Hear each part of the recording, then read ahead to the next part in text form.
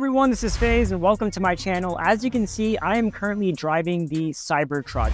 I've been driving it for a while, and to be honest, it's quite a beast. Now, I am not the target audience for this vehicle, nor does it fit in my lifestyle. However, I love technology and cars in general, so I wanted to see if the Cybertruck could be a good vehicle for non-truck drivers like me who want to drive this purely for its style and tech. So in this video, I'm going to go over all of that along with my favorite features. First, let's talk design. I was fortunate to attend the Cybertruck delivery event in Giga, Texas, where I even got to meet and interact with Franz, Tesla's chief designer. I got to see Elon Musk and the Cybertruck live in person, and it was the strangest yet most beautiful thing I had ever seen. It's completely angular with not a single curve on site, with its cold-rolled stainless steel exoskeleton that is bullet resistant. It looks unlike anything we have seen before in a mass-market vehicle. The Cybertruck screams future and as if it's straight out of a sci-fi movie. Also, since this is the Foundation Series Cybertruck, there's a couple laser-etched badges letting you know this is a limited Foundation Series edition. Other than this, there are no logos or badges on the vehicle. Now, the most striking element of the new Cybertruck is the light. Now, if you see the light in the front, it's literally edge to edge. It looks really cool. Makes it look like an alien spaceship. And of course, you've got lights on the bottom here as well on both sides. This looks really impressive. You've got to check out this car in person to see how cool it looks. And the light, I think, makes a big impact with its striking appearance. And this also translates to the rear light bar, which looks just as cool as the front lights. Now, let's take a look at the tire. These all-terrain tires are massive, measuring up at 35 inches, and these do not include the aero caps as shown in a lot of the marketing videos.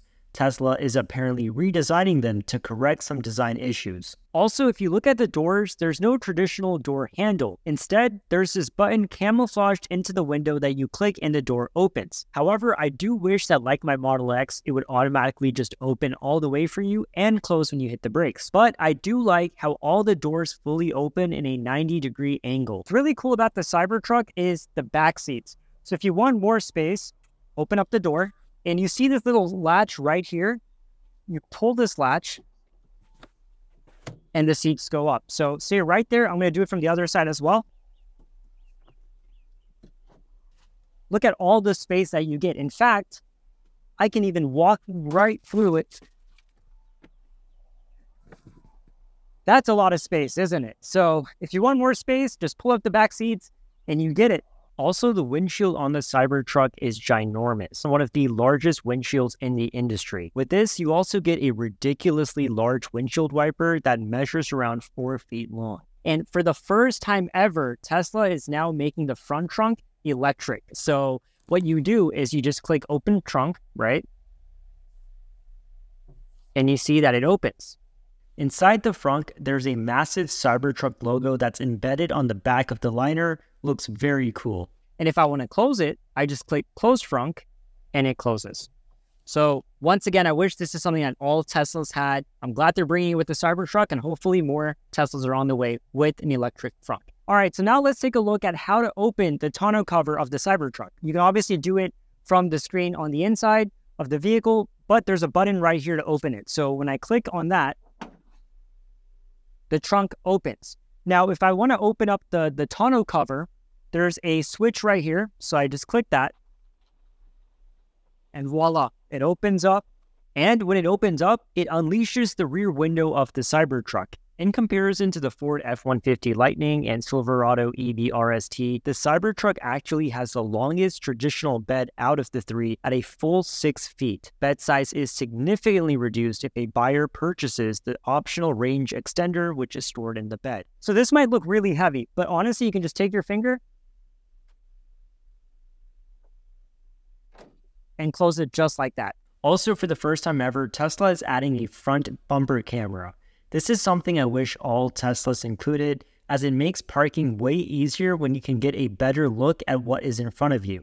This is especially handy with the Cybertruck because the front dash is very deep, so the camera helps with the visibility. Now let's go over the interior, which is typical Tesla. Very minimal with just a steering wheel and a large touchscreen display. Though it looks weird at first, I quite like this new steering wheel. The design is basically the yoke and round wheel styles combined, but now featuring actual clicking buttons. It's a unique steering wheel, and I do enjoy driving it, especially since it's steer-by-wire, but I will get to that steer-by-wire technology when I discuss the driving experience in a second. Now let's look at the display, which is 18.5 inches and the largest ever on a Tesla. You have no gear stalks, so your gear selector is on the screen, where you can control to go forward or reverse. However, you also have a manual gear selector here as well. So the Cybertruck is one of the first Tesla vehicles to include ambient lighting. And in order to change the ambient lighting, just go into settings, go into lights, accent lights, and you can literally change it to anything you want. It looks incredible. You also get 2 hexagonal cup holders, and right behind them, you have wireless charging pads for your phone. So you just take your phone, put your phone right here, and it starts to charge. You get a nice sunroof on the top, and the seats, both the front and rear, are very comfortable, and the ventilation feature also works pretty well. Also, for the rear seat passengers, it's quite spacious with plenty of legroom and headroom as well. All right, so on the back of the Cybertruck, you have a large 9.5-inch display. It's the largest on any Tesla, including my Model X. And basically here you can control everything. You can control your AC and the direction of the vent. You can also control your heated seats. So you can turn on your heated seats. Obviously, you can watch all your Netflix shows, YouTube, Hulu, Twitch, and I'm sure more will come soon. Adjust your music player here. Now, there's another really cool feature. Let's say someone is sitting here and they want more legroom, right? This seat will literally go forward. So let me show how that works right now. There's this button here. Click on this button. As you can see, the seat goes forward. So you get much more leg space. And if you click this button, the seat comes right back. So this is absolutely fantastic for those who want additional, legroom in the back. Now let's talk about the driving experience. And to be honest, I really enjoyed driving the Cybertruck. So what I really like about the Cybertruck is the steer-by-wire drive. In a steer-by-wire setup, the steering wheel is not directly connected to the wheels via a shaft. So for example, I'm driving right now, I move it just slightly and it turns. And it actually has a better turn radius than that of the Model S. And for a truck as big as this is, that's really, really neat. So the turning radius, as you can see, I just move it a little bit and it just maneuvers around really well.